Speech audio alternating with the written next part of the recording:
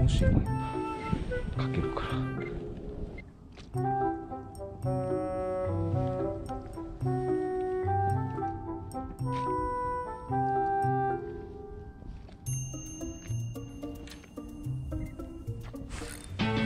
よし。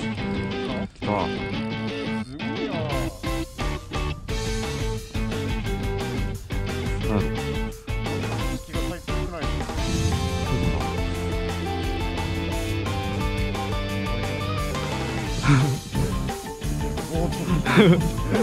あ、なんやろ、タイかな。タイだ。あ、違う。マゴチや。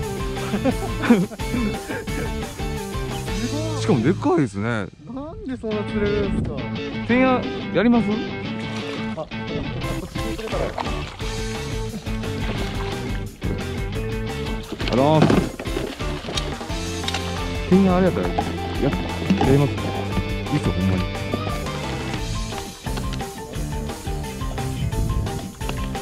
しゃあ。すげえな。ほんとマゴチがよう釣れますね。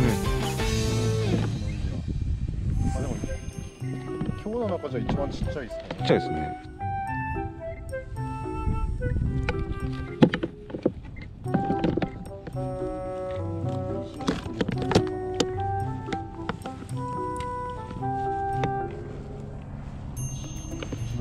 しまったんかな。したら酔うんじゃないかという。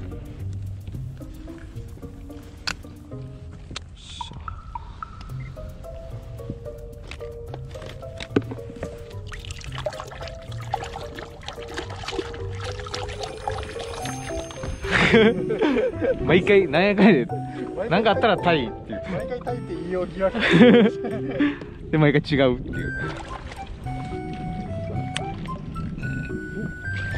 お、来た。おお、めっちゃ巻いてる。めっちゃ引いてるじゃないですか。これはでかいわ。それなんすかね。ほんまっすか。お、マゴチか。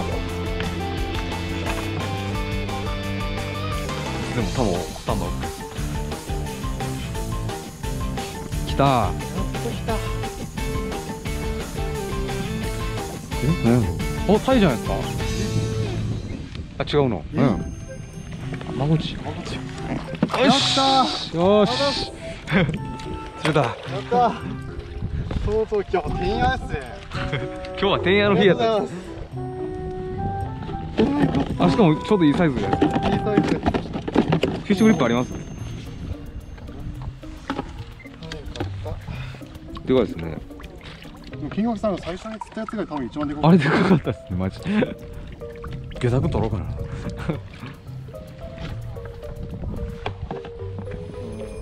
それどこで売ってたんですか？あ、ネットで買ったんですか？これアマスで買いました。後で送りましょうか。もうちょいハサミ長いやつないんかな。刃が長いやつ。これなんかね、SK11 ってやつなんですけど、はい、長いのがあったかどうかわかんないけど、多分11じゃないいろんなのがあるんですよ。サイズが。うん。あれなんか良さそうですけどね。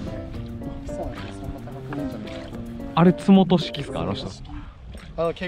だからこれがいらなくなるっぽいですよ。アイスピックが。ああ。なんかツイートパチンってしたら線抜きみたいなのが。この尖ったやつが出てきてました。あ、もうそれ一本で全部一回でできるようになってるんですか？みたいでした。へえ。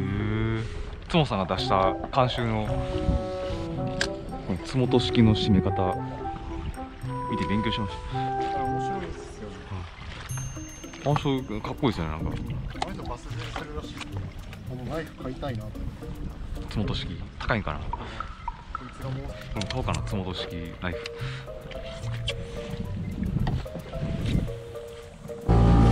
平日やし、やっぱ全然人おらんな。